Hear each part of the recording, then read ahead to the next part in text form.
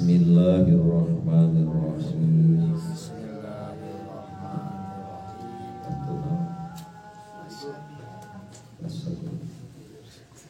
Wasabi'u sareng ari anu katujuhna eta Allah ya'taqida yen ulah nekatkeun si jalma fardhon kana hiji fardu ai muayyanan tegasna anu ditangtukeun min furudiha tina pirang-pirang farduna salat sunnatan kana sunat haza ari ieu Allah ya'taqida eta fi haqqil ami dina hakna jalma anu bodoh wa huwa jeung ari ieu am eta man jalma lam yuhasil anu teu ngahasilkeun ieu jalma torfan kana sawarna minal fikhi tina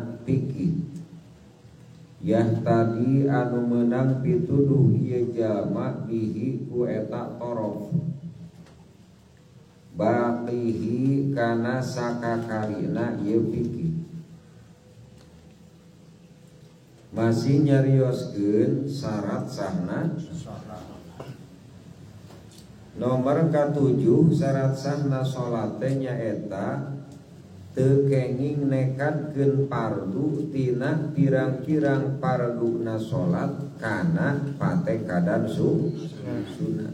Jadi fardu teu kenging ditekadkeun tapi di dieu aya syarat anu teu kenging teh muayyana nyaeta ditangtukeun sapertoskeun ayeuna ruku tos kantenan eta teh rukun ku urang ditekadkeun sunat ta eta teu kenging teu sah salatna pami kitu upami nekadkeunana henteu ditangtoskeun mah nya sapertos kieu bahwa dina ieu salat teh aya rukun aya sunat teu naon eta mah ya ngan lamun ayeuna ditangtukeun anu tos jelas-jelas kalebetkeun fardu di dieu mah bahasana fardu namun maksudna ieu teh rukun di dieu teh anu tos jelas-jelas kalebet kana rukun salat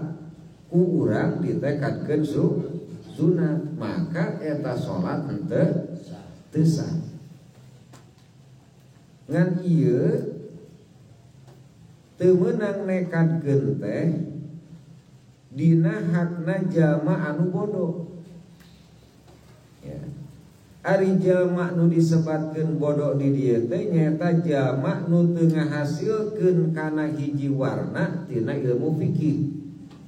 Jadi lain bodoh teu diajar ieu mah diajar ngan teu paham-paham gitu ya komo anu sasesa nama ieu mah ngapalkeun rukun salat ge teu apal tak kitu ya duka urang duka kalebet kadinya duka can pernah ngapalkeun mun can pernah ngapalkeun mah sigana moal aya udur eta mah ya moal dihampur urang teu ngapalkeun ieu mah geus ngapalkeun geus diajar ya nepikeun ka ceurik-ceurik barasa yang apal tapi da teu dikarasakeun apal wae gitu eta am disebatnya gitu. Hadirin rahimakumullah lamun dijujut tina awal syarat sahna salat teh lamun urang ngaku kalayan jujur ti nomor hiji ge geus ngabingungkeun keur urang teh hiji suci tina hadas dua hadas alit sareng hadas ya da bab toharoh ge wallahu a'lam urang teh jadi asa mending teh salat kitu nya ulah itu salat mah gitu kadang-kadang hoream wudu tekadkeun we boga keneh wudu pan ngabobodo eta teh pedah ngadenge cek pangajian lamun ragu ieu teh boga wudu atawa batal tekadkeun we kana boga ulah kitu ya. Lamun erek dibalikeun eta karaguan balikeun kana asalna urang teu gaduh mending abdas. Kecuali lamun dipapai ka tukang tadi ta salat zuhur ayeuna ngong adan asar dipapai ku urang teh nya sarta kegiatan urang teh apal keneh ta salat tuluy ka dieu ngong adan asar can batal nah eta mah teu naon ya yakin gitu. Ayeuna suci tina najis bingung di wae urang teh nya naon sababna udah teu apa ngaraksa najisna ke ya da aya keneh kang jalma nyucikeun najis mugoladoh sapertikeun najis muhopapah aya keneh nu teu apal mah eta ayeuna najis mugoladoh dilap pek ulah punggul kana make sabun dar we salat kumaha eta nasib salatna ya itu. Jadi ulah karena urang geus ngarasa biasa laju urang boga keyakinan bahwa dina ibadah geus bener perlu koreksi setiap waktu ge kade ieu. Mau nu ngarasa can apal mah. Da ieu mah kade fardu ain ieu teh dina fikih teh. Ya. Lamun bab nu kieu teu apal-apal acan berarti dosa saumur-umur ieu teh. Hampura bisi rada teraosnya gitu. Jadi wayah nawe kudu mentingkeun sok eta marek sabulan sakali rek saminggu sakali rek 2 minggu sakali ngahajakeun nyorokeun anu hukum fardu ain. Ieu fardu ain dina fikih ieu teh. Ya. Ngan lamun urang ayeuna kajongjonan kaasikan lah teu dipikiran nu penting mah salat jiga batur we salat. Ai batur mah salat make ilmu, urang mah salat teu make ilmu. Wayahna kang moal akur hasilna eta. Gitu. Kunaon dicarioskeun kitu? Apan warna jalma teh teu akur kang sadunya teh. Ya. Ye bisi hayang lalajo kalakuan jalma di alam dunia. Jalma di alam dunia teh kan hiji aya jalma anu mentingkeun kahirupan dunia teu pernah mikirkeun kahirupan ting saha eta teh ya. Lamun bingung ku katebogaan bingung nepi ka lieur sirah teh kan. Tapi lamun mikiran keakhiratan cukup make dalil Allah Maha Hampur. Geus wes kitu kan. Gitu. Teu akur jalma teh di alam dunia teh kan. Aya jalma anu imbang nu kadua. Dunia di pikiran, akhirat di pikiran. Leuheung eta mah kan. Ya. Nu katilu mah aya jalma nu paling hebat di dunia ieu kan. Ting urang mana, ting negara mana, pokoknya di dunia we ieu. Justru anu mentingkeun kana urusan akhirat. Tah ieu mah sabalikna dunia mah teu paduli kan. Ya, rusak dunia keun bae. Tah ieu orang hebat mah kan. Kunaon batur bisa ngabogaan prinsip nu saperti kitu dina kahebatanana? Karena batur mah yakin bahwa hirup bakal ditungtungan ku maut. Eta modalna teh. Sok urang ge lamun mikir ayeuna yakin bahwa urang teh bakal mah sabada maut bakal aya pertanggungjawaban umur urang salila keur hidup. Sok bakal turun eta teh kan hasrat duniawi eta teh. Ya. Matak bingung ge batur mah dipilihan. Nu sakira-kira ayeuna teu penting maka bingung, tara dijieun bingung kan. Ai urang mah nu penting dijieun bingung, tara dijieun ari nu teu penting ku urang sok digedekeun ka bingung teh. Leres. Kumahanya mun urang hirup nepi ka 60 tahun. Mangkaning usaha teu boga, budak leutik. Wah, rek kumaha ieu? Da gampang kan rek ngaruksak awak mah kitu mikir nu salah sok. Leres teh. Ya. Tapi lamun jalma anu mikirkeun yakin bahwa urang teh bakal mah jeung sabenerna hakikat hirup teh nyaeta ahe dunya makan semu ieu mah bungahna bubungahan nalangsana nalangsaan eta di dunya. Oh. Ngerekang teh keur ngaji mah sareng bener hirup teh. Ya, bubar we ngaji balik deui we kana gelombang urang. Tak kemeureun-eureun ngaji mah kan. Ya, teu cager irit deui ngaji mah teu cager irit deui gitu. Naon sababna? Kanjeng Rasul nyarioskeun kan. Jama lamun ingat kana maut, yakin bakal maut, saeutikna turunkan dina hate hasrat dunyawi. Anu ngajadikeun sabab hasrat dunyawi. Lamun boga kurang keneh hayang loba, nu teu boga bingung hayang boga, eta mah nu keur poho kana akhirat. Nu keur poho kana akhirat mah kitu kan. Boga hiji bulan ieu euy kaduga ieu meuli hiji berarti bulan isu mah bakal kabeli jadi dua. Terus we turul amal ka ditu. Sehingga salahna ibadah teu kapikir. Salat sah jeung teu sah teu kapikir. Atos tepan atos geus nepi ka atos. Ya. Tur padahal nu disebatkeun ayeuna salat para ulama ngajelaskeun ukuran amal sakabeh amal aya ketergantungan kana salat.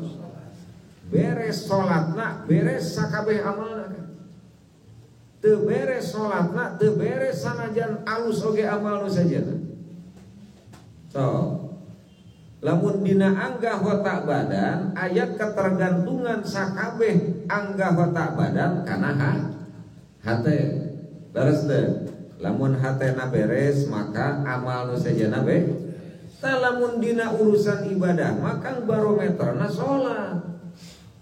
Lamun jalma geus ngalaleykeun kana salat kana amal nu sajana ge bakal lalai. Bahkan henteu kadang-kadang mah. Lamun dina salat geus wani gagabah, dina amal nu sajen ge gagabah. Ya, gampang ngahukuman diri masuk. Sejauh mana perhatian urang tentang salat? Sakitu we 20 derajat, 20 berarti kana amal nu sajen ge 20%. Maka jamak teu beres salatna, teu beres zakatna, teu beres muamalahna, nepikeun ka wani malsu jeung nipu teh gara-gara buah salat nu teu bener kan eta. Gitu. Tak ulah gagabah kadenya, komo ayeuna bulan Rajab mah kudu dinyakeun koreksi salat teh kan. Ya. Cek para ulama ge lita tahiril badan projab teh, ya. Jang nyucikeun badan, dosa-dosa nu patali jeung leungeun, nu patali jeung panon jeung cepil kabeh dibersihan dina Rajab kan. Kali geus tamat Rajabna, nyeuseuhna geus akang can. Kaburangan atuh. Ya, belum ada bulan Rajab hareup nya. Kakak umuran duka moal. Ya. Nah ayeuna urang lamun ditanya entong ku batur kan ku diri urang ulah nekadkeun pardu kana sunat. Jadi pardu tong ditekadkeun sunat. Udah bingung kan. Lamun hayang apa ulah nekadkeun pardu kana sunat kudu apa heula mana pardu mana sok jalma nu teu apal duit ieu teh duka 1000 duka 2000 kadenya bisi pahili nya tapi anger we pahili naon sababna teu apal. Nah euy mikeun anu 1000 kudu nage nu 2000 emang aya nu 2000 nu mana bener teh kan tah 2000 mah nu kieu urang dina salat ge sami lamun mah teu apal mana rukun teu apal mana sunat teu mustahil itu bakal terjadi.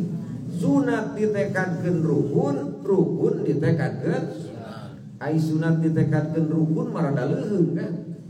Ieu rukun ditekadkeun sunat. Ya. Bae rada dikandaskeun ngajina. Sok fardu wudu. lamun ayeuna akang ditanya aing usap cepil nomor sabaraha. Oh, udah bingung ditongkak itu mah ya. Diusap kosong hukum teu apal. Ya, kakek-kakek euy usap beungeut, ngumah beungeut, ngumah leungeut, ngumah rambut, usap cepil, tapi ditempo dina catatan fardu wudu teu kakek-kakek kumaha ini. So, benar teh kan? Gitu. Tina saking hebatna ente gitu. Tidinya bijil, kata kabura, ajenganana ieu mah nu teu nyaho. Kata kagok goblok jelema mah da. Salah ajengan teh kunaon usap cepil teh kasebut. Tuh. Nya kaliwat. Rumah teh cager geuning dinya gitu. Tak gitu, dina netepan ge sami kan. Mata keur urang jalma awam hampura ieu. Nya. Keur urang mah ikuti ajaran ilmu fikih ya. Madhabna baik kumaha kang rek rumana madhab moal dibatasi. Rek ka Imam Ibnu Hambal jig ngikuti salatna, rek ka Imam Malik jig, rek ka Imam Syafi'i baik ya. Nu penting ikuti heula ilmu fikihna. Ya. Kasampurnaanana dina hal-hal anu kecil sampurnakeun dina salat. Ya. Ulah loba gaya kade lah da maca tasbih mah hiji ge jadi tilu sote ka utama ngarah tereh sabalik we urang mah teu batal ieu tah ieu penyakit ibadah teh kan mata kolot baheula nya kiai-kiai terdahulu teu nyebutkeun meunang teu maca tasbih kurang ti tilu upayakeun lain teu apaleun kiai bageula teh. Contohna jalma di akhir zaman ayeuna palintar dina hukum, pintar maraling hukum ayeuna. Ya. Geuning mane euy teu maca subhana rabbiyal a'la, bae da sunat, bae bahas ai kata bae penyepelean atau napi lain. Nyepelekeun. Disebut ingkar sunah mah ente moal narima. Matak sok ayeuna doa iftitahna dibaca. Surat Fatihahna dibaca, surat sabada Fatihahna dibaca. Ke atas kan? Bisi geus ngarasa hebat ye dina salat. Surat oge aya anu ditahsisna. Tah dina zuhur ieu kautamaanana suratna, dina asar ieu kautamaanana. Ya, lamun apal. Ngan lamun teu apal aya katerangan pakro ma tayassaro minal Qur'an. Tah keur nu teu apal. Ya. Beda aing mah teu apa. Maca kul ya ayyuhal kafirun teu anggeus-anggeus. Ya. Bener teh. Tara papanggih jeung tungtung bener teh. La a'budu ma ta'budun wala antum abidun wala ana abidum ma abattum. Tungna teh imaman. Ai makmum rusuh di tukang. Ya, cek makmum buru-buru wal yadin wal yadin cenanya. Itu makro mata ya saro minal Qur'an mun teu apal tong loba gaya sia hirup teh. Nya kulhu bae disebut santri kulhu ge. Haji we sia teh ngaminggu ai maca surat kulhu wae. Mana ayat nu ngaharamkeunana kae daripada nyengsol. Bener teh kan? Ya, ngan tetap urang bari diajar. Nya ulah betah di dinya. Tuluy ayeuna dina kasampurnaan anu sejena hampura ieu mah ya ngaralat salat ye. Kang dina nyimpen panangan sabada takbiratul ihram aya aturanana. Nyimpen panangan dina nalika calik antara sujud dua aya aturanana. Nyimpen panangan dina nalika ruku aya aturanana. Nyimpen panangan dina nalika sujud aya aturanana. Sing apik kana jeung nu leutik-leutikna kan. Ulah ieu mah lah keun bae nu penting mah salat we ditarima jeung teu mah kumaha? Allah. Eta ting saha eta nu boga dalil kitu ya. Ari Allah butuheun amal salat henteu? Ai amal salat balikna ka saha? Atuh kumaha ente lin kumaha Allah? Ya. Hampura ieu. Ya, minimal atuh imang kang tarang ke 50% dunia, 50% lin beak ieu mah otak TKB dunia. Ya. Di luar salat mikiran dunia, keur salat mikiran dunia, nyaring mikiran dunia, rek sare mikiran rek kumaha, baca Al-Qur'an atuh. Ya. Terus pada apal geuning ayatna, wa ma khalaqtul jinna wal insa illa. Sugan dina Quran Allah nyiptakeun jin jeung manusia supaya bisnis eueuh ayatna ge. Ya, di titahna ge ibadah. Itu aya ente nu dipikiran kahirupan dunia lain ulah kan minimal imbang minimal atuh itu bisa los mah nya. Tadi pan anu kahiji mah dunia unggul teu mikir nanaon dunia we. Ye kang hampura. Keun bae lah ayeuna mah rahasia ge dibejakeun. Tong boga anggapan ku karena dunia jadi prioritas dina otak urang, dunia bakal beunang. Moal beunang dunia. Pek we eta marek percayakeun henteu kajian geus dibejakeun. Ku karena urusan dunia dibikin serius ku urang. Isuk-isuk nu dipikir nu kitu, beurang nu kitu. Boga anggapan bahwa dunia bakal beunang, moal beunang kan. Ya. Insyaallah sing kuring tanggung jawab nyarita kieu. Karena para ulama aya nu ngajelaskeun ku cara ibadah Allah ngagampangkeun rezeki. Loba nu kaliru jalma di dieu.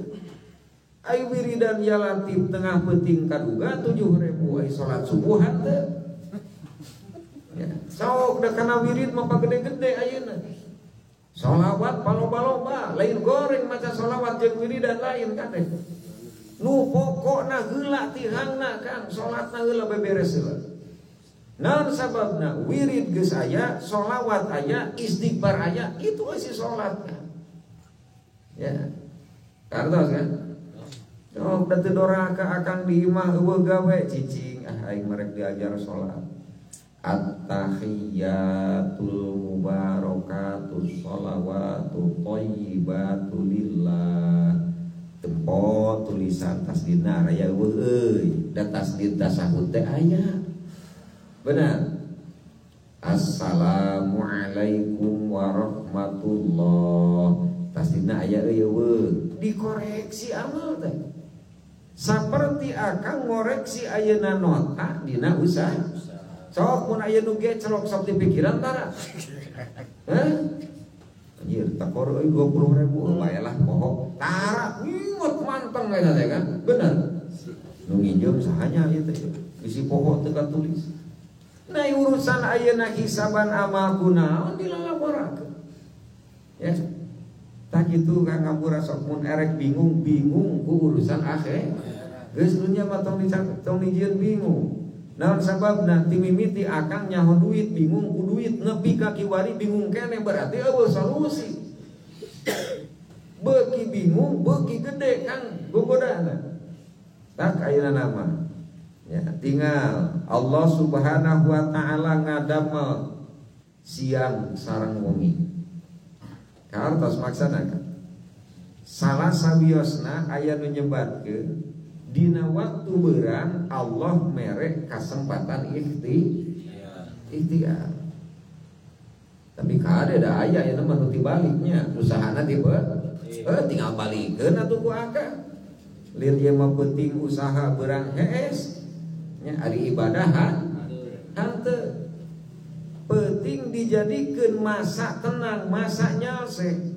Matak batur mah dina waktu penting benar-benar dingumatikeun, benar-benar dieusian ku cara ibadah.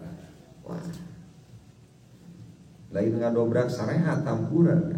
Memang cek babasaan upami kirang kulem ngaganggu kasehatan. Moal kan dipakai ibadah moal kaganggu. Lamun kurang sare gara-gara ibadah ngaganggu kesehatan Gusti Rasul kudu pangpayuna teu damangkeun. Sabab Rasul pangseueurna meyakeun waktu wengi di amwa ibadah. Ya. Atuh da ente mah pantas kirang kulem janten panyawat atuh da gadang. Ya, gaple. Ya, bae masalah gaple teh bari eli bah. Moal dicarek gawe mah bae. Ngan kudu bari eling. Ieu mah aduh. Gada makanan tidak teratur. Ya, bari jeung ngadadag subuh teh ngomongkeun. Eta mah geus parah kan. Itu untung teu dicabut ge lambena ku Allah tah. Ya, itu. Dipakai ibadah kan batur. Diajar salat hampura kan. Cirina akhir zaman teh anu nyata jalma kahiji ninggalkeun salat, kaduana gagabah dina salat. Ciri akhir zaman eta kan. Urang menyerian akhir zaman teh aya dajal we nya. Di dadago dajal. Ya, pek teu meureun ngadadago teu muncul-muncul dajal. Jadi artikeun we ke lamun dada geus ting bolekak, bujal ting dolekak eta aya dada jeung bujal. Ya don kadinya tuh udah ngartikeun. Ya. Lain kan lain gitu, sok koreksi. Sunatna kade. Heuh dari weuh ye kan kieu. Saupamina aya hiji amal anu jelas kawarid ti Gusti Rasul urang teu bisa ngalaksanakeun minimal hatena langsakan. Minimal hatena langsa.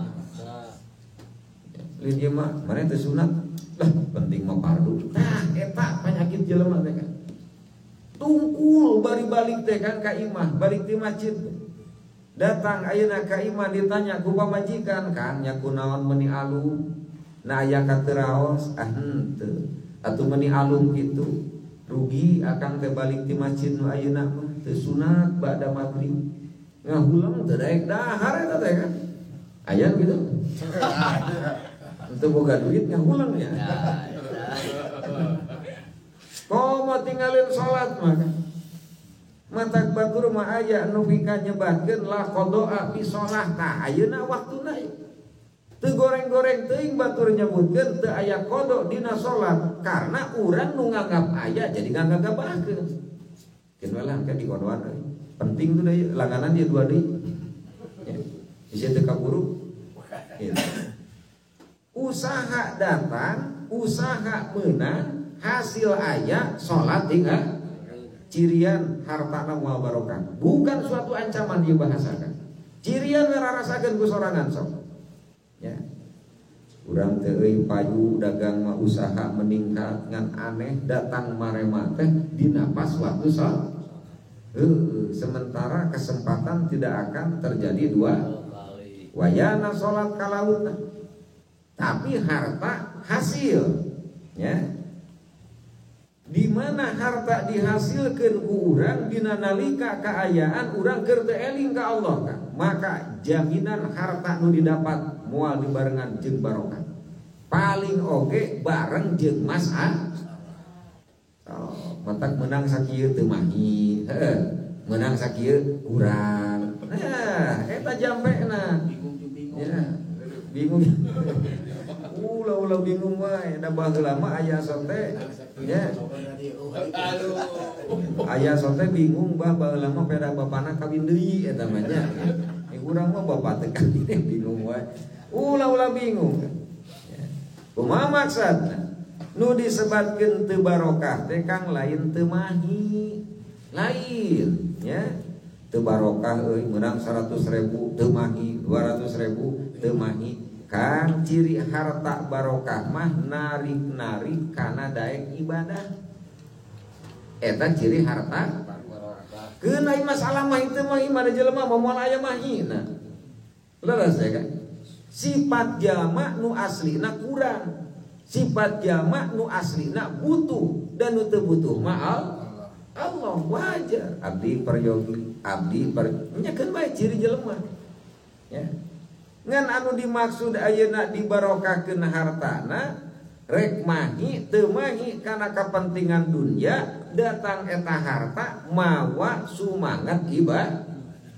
Matak pilihan ku akang cik datang duit nu mana ya anu biasana urang tara salat duha ayeuna mah kareteg hayang duha cik meunang duit nu mana tak urang tapantara kabeh ge tak betul mah dijampean Gusti teu barokah mah tong didatangkeun ka abdi sababna apa kan Jadi dinya mah hukum pabeulit muter kan. Nu dituang harta anu teu barokah, komo nu haram nya ieu mah teu barokah. Ye kan kana awak daek ngalakonan ibadah hate paeh kan. Unggal waktu ari salat mangan hate teu nyaring-nyaring. Mana cirina hate anu teu nyaring? Ya, jalma anu hatena teu nyaring makan dibalikeun mikiran dunya serius, mikiran akhirat gegabah teh eta teu nyaring jalma teh.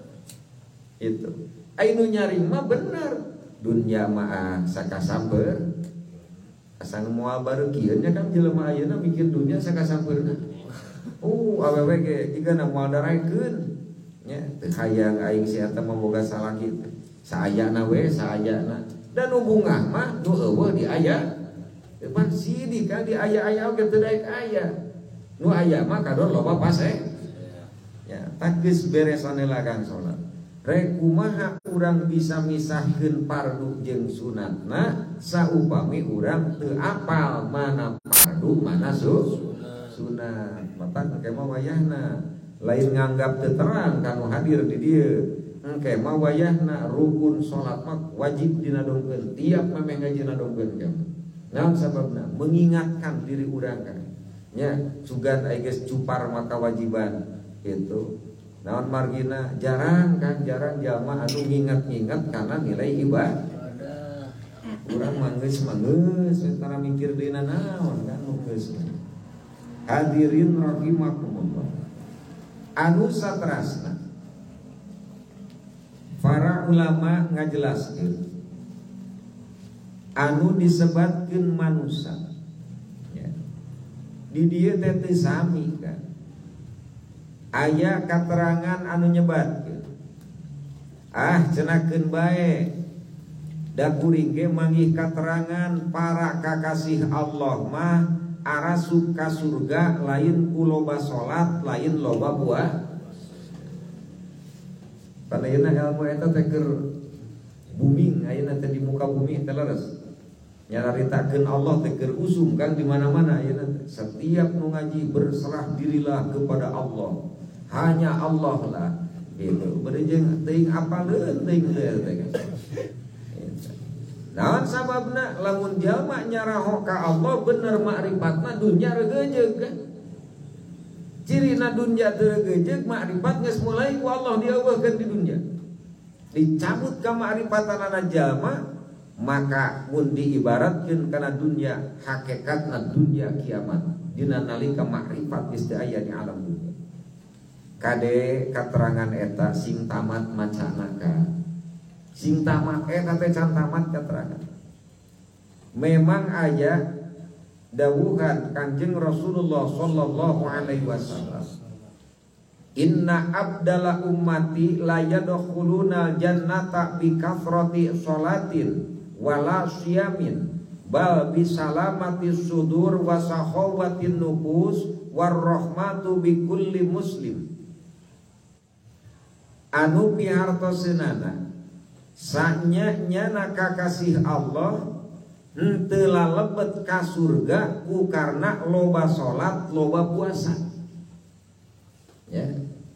Urang kadang-kadang katipu ku rarasaan. Salat digagabahkeun, amal batin teu aya. Ari batur mah nya sanaos amal zahirna teu sabaraha, amal batinna kan nu hebat. Mau dibarengan ku katerangan tapakur sajam leuwih alus tibatan ibadah 60 tahun.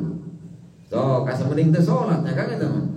Nya keur mah hore sanes kitu maksudna kan kade ulah digeduk-gedukeun hukum teh.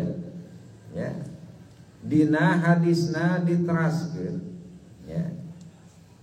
Di dieu wala yafhamu min hadza jeung tong maham anjeun tina ieu hadis annal abdala laisu bimuksirina minas sholati wasyam sanes berarti kakasih Allah teu ngalobakeun salatna teu ngalobakeun puasana bal kanu muktsirina minhuma wa min ghairihima minal a'mali sholihah.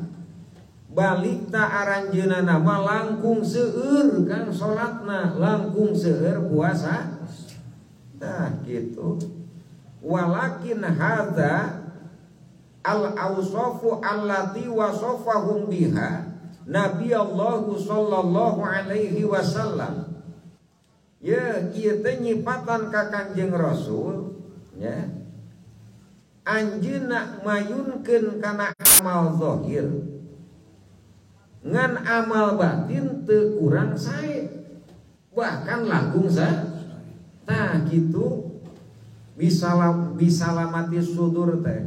Hartosna bisalamati sudur teh kang salamat hatena. Eueuh permusuhan, eueuh dendam, eueuh ngunak-ngunak, salamat eta hate. Ai hate urang kitu henteu. Wah, gering. Ayeuna balikeun salat saeutik, puasa saeutik, hate bala cing sok rek ka mana cingna kan? Nah ieu mengadalil teh. Ya. Gitu. Fafham wa'lam annaha la tuzanu a'malal qulub. Ye kang amal hate mah teu ditimbang sapertikeun amal zahir. Ya. Bil khairi wasyarri illa wa tarja'u a'malal qulub rajhanan bayyanan ala a'malil jawari wa tazidu 'alaiha ziyadatun katsiratun wa min hadzihil khasyati fadlun ahlut tasawuf. Jadi kade sakali deui ulah salah ngartikeun kan. Lah para wali oge tara sarolat, tara ngalobakeun so, lain tara sarolat, tara ngalobakeun. Panceuk katerangan batur maca Quran manehna mah sare. Batur ayeuna wiridan ajeuna nama sare. Ta lebah sarena diturutan ku urang kan. Aya lebah tingkah hatena diturutan teu. Kitu mah eling urang mah pada sare. Ah, gitu. Ieu mah kana sare we lah keun bae. Beda kan.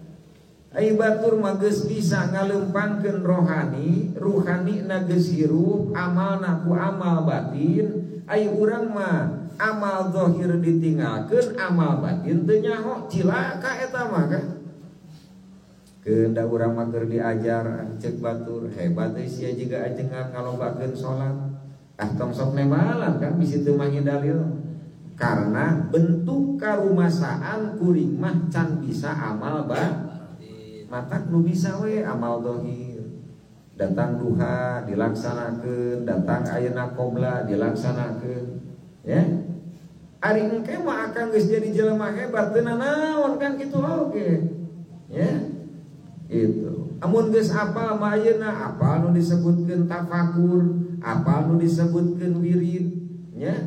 Di mana-mana ayeuna aya wirid maka bakal datang warid, apal deui nu disebutkeun waridna. Aya waridul intibah, aya warid nu sajena. Ieu mah kana tingkah hate can apalna naon, amal zahir ditinggal. Cilaka kang kade cilaka. Ya. Keun eta marek nampi mangga teu wios nya. Gitu. Diajar parukunan lah nu penting mah hate we dina keur salat eling ka Allah. Nu akhir kan ai syarat sah mah teu meunang ditinggalkeun kan. Teu apal syarat sahna salat didalilan bae nu penting mah hate we nyaksi ka Allah. Teu relevan eta teh bahasa teh kan. Ya. Teu relevan. Komo maka dalil mah pan batur ge aya nu teu kacaritakeun salatna geuning asup ka surga. Muhun dina riwayat mah aya ngan sok tanya ai nasib ajeun jeung si itu rek akur moal. Pan babaturan ente ge sakelas, sakokoh, sainum, sabangku, sasakola geuning batur beunghar sia mah sangsara gitu. Ku hukum dunya ge bisa kajawab kan. Ya. Dumatak wayahna ya semangatkeun deui jiwa urang, sumangetkeun deui hate urang, ngimeutan ilmu-ilmu dina urusan ilmu fikih anu memang urang teu acan Tuluikeun diajar ilmu tasawuf, tuluikeun diajar ilmu tauhid, tuluikeun ngan kade tong ngarasa pikih geus hebat. Kartos pikih ge diapi ikan ya mau wudu teu bener, bab najis teu bener. Make dalil bae nu penting mah hate we tong poho ka Kang aya ayeuna junub zahir aya junub batin. Lamun junub zahir boga hadas nu can kaadusan, kotor atawa najis nu can kabersihan. Sementara Allah teh subhanahu wa ta'ala maha suci, maha bersih, da madaikeun di deketan kudu najis mah teh. Ya. Sampai akang ayeuna di dunya akang bararau kesang sajog jeung awewe dina angkot nu rada geulis pan miris lain awewe teh. Nya alimeun caket ting nu bau mah kan. Itu.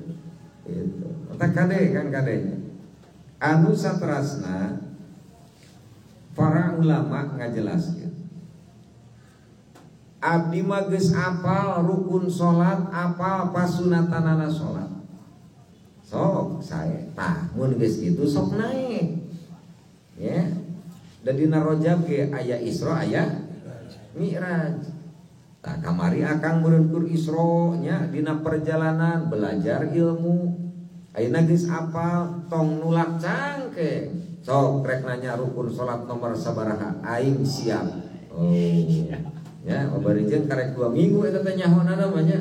Ai umur geus 40 tahun cing sok sabaraha tahun eta salat nu teu nyahonna naon? 30 40. Kudu dihitung ayeuna mah sagala oge nya, itu dihitung. Aya katerangan nu nyebatkeun kan. Man abadahu li syai'in yarjuhu minhu aw liyadfa'a bi ta'atihi wurudul 'uqubah anhu fama qoma bihaqqi awsafi saja maknu ibadah ka Allah karana hiji perkara karana yarjuhu minhu anu ngarep-ngarep ieu jalma ti Allah. Sok aya lin tujuan ai dina fardu mah jigana teh kang teu pati kerepnya dina fardu mah da sidik ieu mah salat iya dina sunat kan nu hese micen kahayang mah. Ya. Paling-paling ge dina fardu mah hoyong kenging pangampura. Sok dina tahajud mah kanjeng dina hajat. Da anger nyang celing eta. Gusti hoyong beres ieu teh abdi teh urusan teh. Ya. Gusti hoyong hasil ieu teh pamaksa dan nepi ka beureum kang didinya mah. Saja manu ibadah karana hiji perkara nya hayang atawa sieun hiji perkara dirinya teh hayang anu sieun anu lamun ayeuna keur boga musuh meureun sieun kapapanjangan mumusuhan Gusti mudah-mudahan we disolehkeun abdi teh sangem penak jeung si eta pama qoma bihaqqi awsafi eta teh kang can ngalaksanakeun kana hak dirina ibadahna mah enggeus ngan nu dimaksud ku Allah nu diharapkeun ku Allah ibadah urang teh lain eta. Ya. Mana nu dimaksud ku Allah ikhlas dina ibadah. Ya. Duh, mangkaning dina lebah warzuqni mah sok dipeureum-peureum nya. Warzuqni wahdini wa'afini wa'fu anni. Datar deui eta mah. Palebah warzuqni nama warzuqni. Gusti rizkian abdi ai ku wa'fu anni maka dituna kang ada tempat butuh jigana kan ya padahal lamun rizki dibikeun pangampura Allah teu dibikeun rugi angger kang hirup rugi mending kada meunang pangampura Allah kumaha lamun ayeuna abdi teu boga rizki apaan ari jama nu dihampura ku Allah maka man ladat balahu seakan-akan jama nu teu boga kajeun wolokot ku dosa dina awalna ge kan. Deur we tobatna taubatan nasuha. Tumiba ayeuna kana makom tobat anu sampurna. Kang tidinya Allah ridho ka urang. Di mana Allah geus ridho ka urang ceuk Allah is'al masita. Sok menta naon anjeun ka kami. Tuh, ai urang mah menta ayeuna tuluy-tuluyan Allah teresep karena pamenta urang da mentana teu make ilmu. Namun ditanya ngadua mah Kang sadayana ge osok ya, osok ngadu ngan lamun ditanya ilmu tentang doa teuing tah tinggal jawab ting moal. Cik akang tukang ngadua mangkaning akang mah mun ngadua sajam ngadua. Ya dikasih cirumun leungeun teh Kang eta balas bila teuing maca doa. Cing Kang ai martabat doa teh nu kumaha nu alus. Ya. Cenah nu penting mah ngadua we. Oh, pantas. Jadi eta mah boga anggapan lamun ngadua nalila sagala dibaca Allah mere rumusna kadinya. Ai batur maka semakin dekat mengenal Allah semakin ringkas hirupna. Ngaduana tarapannya. Nah, cek akan abi rek nurut we atuh kitu. Ya. Bismillahirrahmanirrahim. Al-Fatihah. Urusan kedua berarti ahli Allah. Wah gitu kade. Sama lain ahli Allah kebecuseun eta mah nya. Gitu. Maksudna ringkas bahasana tapi lamun dihartikeun mah panjang maknana kan. Singkat bahasana lain saeutik doana kan. Ya. Jadi lamun ayeuna geus oge ngalaksanakeun ibadah tapi ibadahna aya keneh tujuannya. Anu di Arab-Arab kurang atawa nu dipikasieun ku tah eta tobataneun kan. Itu eta teh geus ibadah. Oh, mau nucan ibadah. Dalam apal maka rumus hirup ya. Terutama urusan rezeki. Ya, pancekolot ge jeung hayang naon dina Quran sagala ge. Aya. Geus kapanggih gua kan. Tadi ngatana kedua maca Quran ge atuh kan. Ya, Gusti Rasul ngadua. Ya, dina ausan doa Gusti Rasul. Allahumma inni as'aluka. Henteu ngagajleng kana rizqon Kang, doa ti dituna mah. As'aluka naon nu kahiji ilman. Bener Kang sok manggi doa eta. Allahumma inni as'aluka ilman nafi'an. Kadua wa amalan mutaqab atau macan mangi berarti ngarulang ya tadi. Ya. Tak kakarek nu katilu doa teh warizqon wasi'an. Geus we diajar hirup maridinya dina doa. Pentah heula ayeuna ilmu nafe. Saparantos aya ilmu anu nafian kadituna amalna mutaqabbalan. Lamun geus amal mutaqabbalan yakin rizqina wasi'an. Teu peduli lah ngaji mah nya. Urang mah ilmu nape teu boga boro-boro boga ilmu nape ngajina ge tara. Ibadah can yakin ditarima air rezeki hayang baro. Eueuh Kang rumusna ge. Rasul teu nyontohan dina doana. Ya, mata beakeun ayeuna waktu ya. Beakeun ayeuna ruang pamikiran urang mikirkeun nyaeta ilmuna ilmu nu manfaat. Mana ilmu nu manfaat? Ilmu anu mampu nganterkeun urang mengenal Allah Subhanahu. So dirinya deramal, amalna ditampi ku Allah. Naon sababna? Geus apal ka Allah. Tadina nalika ilmu na geus hasil ilmu nape? Amalna amal mutaqabbalan, rizkina wasi'an thayyiban mubarakan. Digubrakeun kabeh. Itu. Urang mah sok motong jalan wae ngeunahnya kan. Ya, ngaji tara, ibadah tara, menta rezeki anu barok. Oh eta mah Kang jalur sesat eta mah kan. Ulah-ulah diturutan. Gitu. Sadek ya. Ulah-ulah diguguk ku urang. Iya. Nah, anu saterasna ya. Tafakur dina gagabahna diri nalika ngalaksanakeun ibadah ka Allah. Urang laras gagabah panape tos dibolehkeun tah rukun salat teu apal, syarat sahna salat teu apal, pabatalan salat. Ayeuna sim kuring naros ari Allah eureun mereka alusan ka urang. Era henteu urang. Henteu teh era. Tah ieu jelema nu teu gableng ka isirna kan. Ya, Kabatur masuk ngomong si eta mah teu boga ka era ieu. Maneh nu boga ka era. Mana teu boga ka era? Urang mah ibadah jiga kitu hirup sakalunta-lunta. Allah mah mere we nu alus. Ya. Ngan meureun nu disabatkeun mere nu alus teh pedah teu akur jeung kahayang. Ai kahayang urang mah loba duit, Allah teu mere duit. Tapi kan suku dicageurkeun, panon dicageurkeun, cepil dicageurkeun, batur diresepkeun, eta kehalusan Allah kan. Leres ya kan? Izinkan urang teh ku Allah. Gusti, pan ku jelema ge geuning sok aya rasa era lin.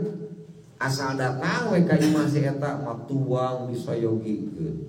Rokok disayogi, kopi kantun milih, jabatan tah gawe, era mah.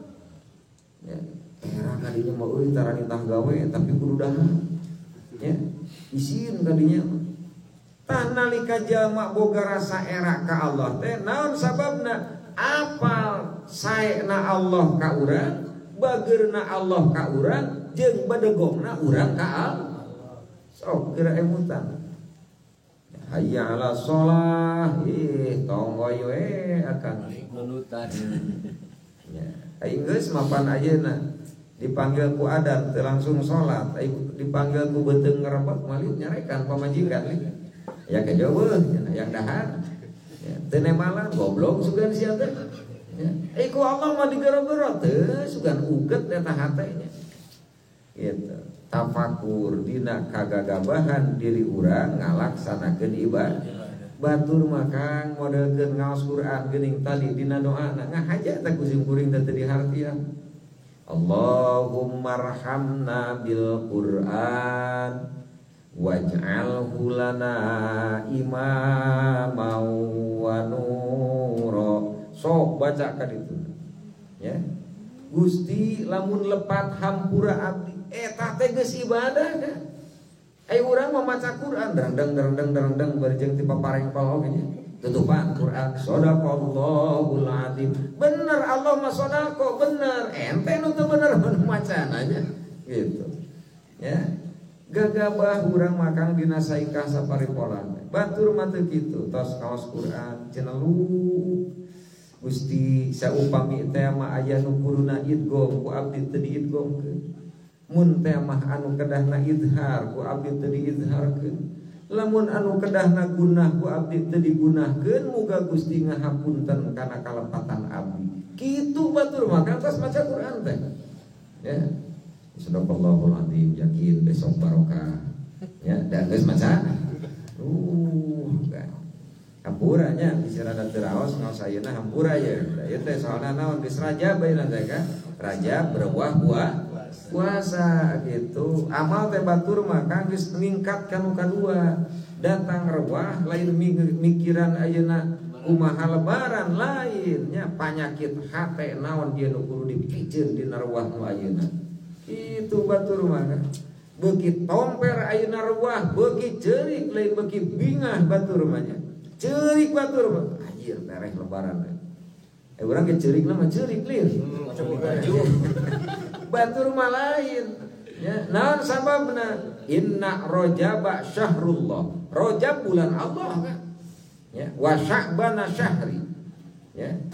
Wa Ramadana syahru ummati. Ramadan teh bulan keur umat kami. Erek kumaha meunang Lailatul Qadarna Kang lamun dosa awak bobolokot keneh, dosa hate bobolokot keneh, ai ngarep-ngarep Lailatul mata ceurik beukeudeukeut teh ka Ramadan teh. Kan akur lebah ceurik nama akurnya ngana si ceurikna anu beda. Aya Kang jalmi nu hebat. Mata ja'alaka fil zahiri mumtasilan li amrihi. Dina nalika Allah ngajadikeun dina zahir anjeun turut kana parentah Allah. Nya nu tarik teh ibadah anu zahir ya. Ku Allah dikerasakeun urang tiasa ngalaksana. Wa razaqaka fil batin al istislam. Awak ayeuna hampang dipake ibadah, hate gampang pasrah ke Allah. waduh kang lamun geus nepi ka dinya mah hasil maksad we hirup teh kan. Ya, urang mau borora awak geras nya. Hate bedeg gitu. Kumaha lamun kajadian gitu. Saupami kajian tenan gitu faqad a'dzamal minnata 'alaika. Maka anugerah yang sangat besar teh eta kang anugerah nu gede teh. Lain lunas hutang, lain leutik lunas hutang mah tuh kan. Akang malewe hayang lunas, Gusti hayang lunas. Ya, beri jeung ceuk hate moal nyanak-nyanak deui kecuali daru. Gitu jampena. Anugerah nu gede mah lain eta kan. Naon sok anugerah nu gede? Awak ayeuna taat kana aturan Allah, ku Allah dikarasa hate dibere sadar kan. Ya. Ta eta anugerah nu luar biasa kan. Mata tadi kadenya dina salat ayeuna gitu. Urang diapikan. Tak urang bisa ayeuna tumiba kana ngapikan salat geus bersyukur. Alhamdulillah ya Allah. Ngajadikeun Allah kana zahir urang taat kana parentahan Allah mere deui rezeki batin. Mana rezeki batin? Hate sadar. Lulus atuh hate teh narima kana kanyata. Sok, da lain masalah duit leutik teh mah kudu nu paham pisana awewe leban ieu mah. Ya, duit sakieu mah kana naon? Moal nu di rezekian batinna mah kan. Kang ageung teuing mah parin resiko ka abdi 25.000 sebulan. Ageung teuing cek pamajikan teh. Naon sababna? Itu. Bilih ayeuna lepatna sorukeun ai seueur teuing mah Kang canak di we abdi mah cekap 10 re. Cenah rezeki leutik erek bisa sadar narima kumaha da moal mahi. Nah, ieu perluna ngaji teh. Emang ari mahi dihitung ku angka gede gitu. Dan kadang-kadang angkana digedean kurangna leuwih gede. Bener teh kan? Kamari mah 10.000 mahi bahkan nyesa nu dibeulina cengek 500 tarasi hiji jeung uyah tamah pecin leuwih harga teh kan. Ari ieu mah meunangna 100.000 nu dibeulina lain kan. Nah gitu. Cerdas kan? Jadi sadar teh kade ulah disandarkeun kana seueur jeung saha lain kitu. Ya, keun dina nalika rezeki leutik Allah mere sobar, ridho narima da ieu teh pangaturan Allah. Kumaha atuh kabutuh abdi moal kacumponan da lain duit anu nyumponan. So, kadang-kadang duit aya urusan teu beres. Bener kan? Akang hayang meuli sawah sabareun eta 200 jutaan geus dipesakan duit mah. Datang ka nu bogana moal dijual, beres teh ku duit. Teu beres ieu. Tapi aya sabalikna akang keur teu boga duit, wayahna lah cenah kebon nu abdi payunan ieu. Nya hayang sabaraha Kang? Hayang 3 juta. Ai diajuk mah mangga da kontan mah teu gaduh, sagaduhna akang we artos mah. Aya kajadian Kang eta teh. Bener teh kan? Mata ulah ayeuna nyandar kana aya sareng teu takdir Allah mah teu diukur ku eta. Ya. Tapi kade ulah jadi akang ngirit nengan pakohan ieu teh kan. Cek pengajian ge 10.000 boga 20 ge kajian pake ulin we saware. Eta mah akang hianat ka pamajikan. Ya, boga mah sung gede kan. Naon sababna? Kapan sedekah pangutama? Aing ngarasikoan akang manguru sunu aing mere batur 20.000 bersyukur alhamdulillah. Dinten ieu mah abdi tiasa sedekah ya sing ikhlas maka mere resiko sing ikhlas asal ikhlas mere resiko hese Kang ikhlas mere resiko teh eta aja sok gara sok ya mana cirina hese danger lamun isuk-isuk mere sorena sok hayang nanyakeun Kang jahat teuing atuh da hese ngadit. Hese ikhlas teh Kang eta. Komo dina salat mah Kang dina urusan picacapekeun ge. Tapi lain berarti ulah diajarkeun. Malah mah dina mere resiko ge kan bari tamada urang teh. Bu, bisi bapa aya bahasa nu rada teu raos si gede hampuranya dan niat mah nyaah ka mama. Nyaah mere nya niat mah nyaah ya teh gitu.